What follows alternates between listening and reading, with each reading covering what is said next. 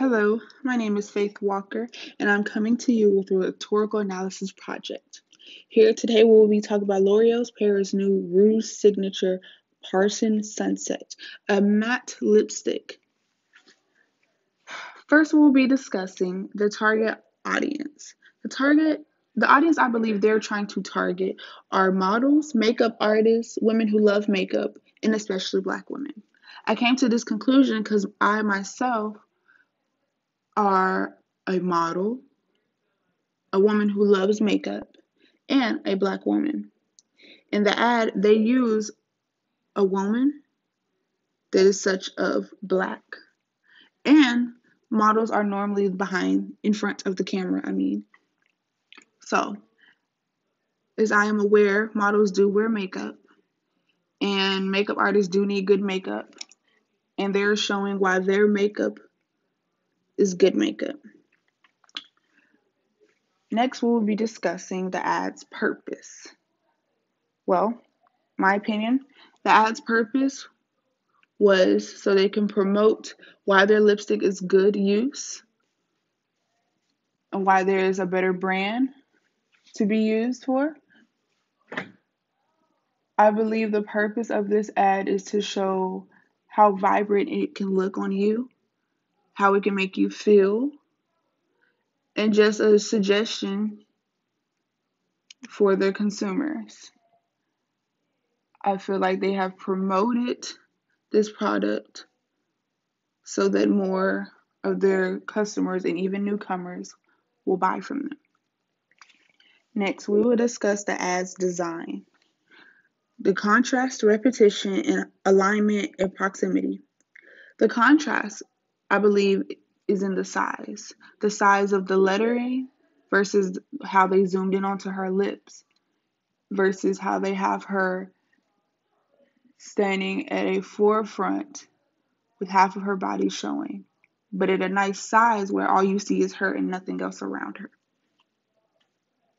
I think for the repetition, they played with the colors.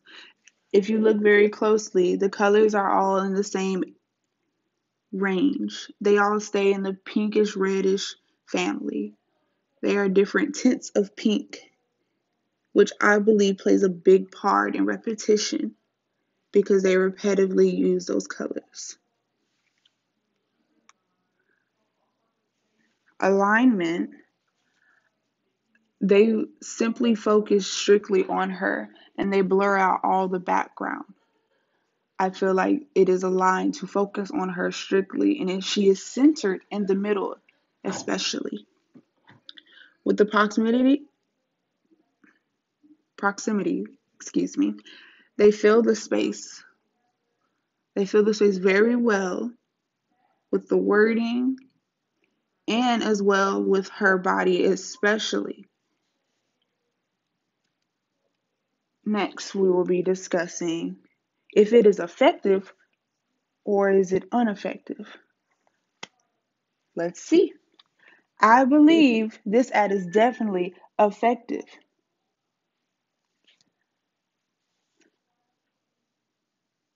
Now, let's get into the ethos, pathos, and logos. Ooh, so sorry. I apologize. Logos.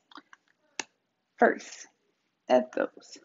I believe ethos is being used in this ad by their credibility because this is a popular makeup brand that is mostly used in these stores that have huge name brands such as Macy's, Sephora, J.C. Penney's, and many other stores. This is a nationwide company from Paris. They are known for their makeup. They're known for their company in general.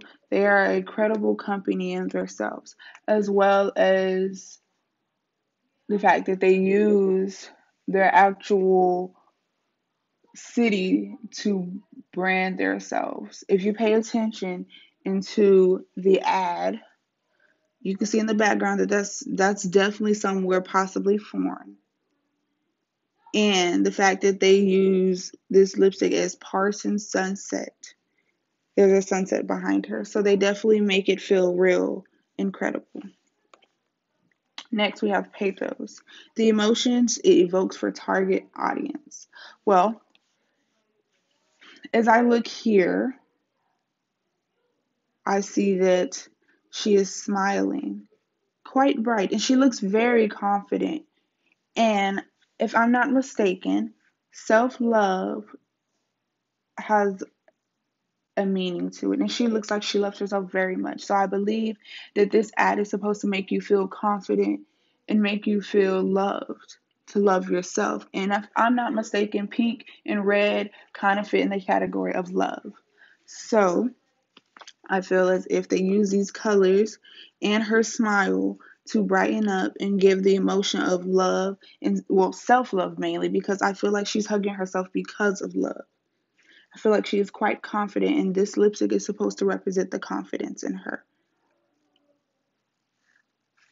Next, we talk about logos, the image, the message, the image, or words are sending. Well, I think this kind of ties in with the pathos.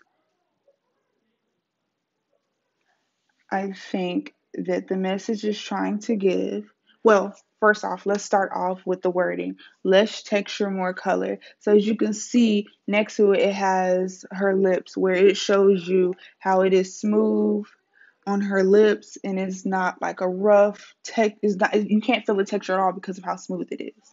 Then on top of that, it's showing how her skin versus the color, how bright it shows on her skin, and that is to give the message off of how their lipstick is quite vibrant and more effective on your lips.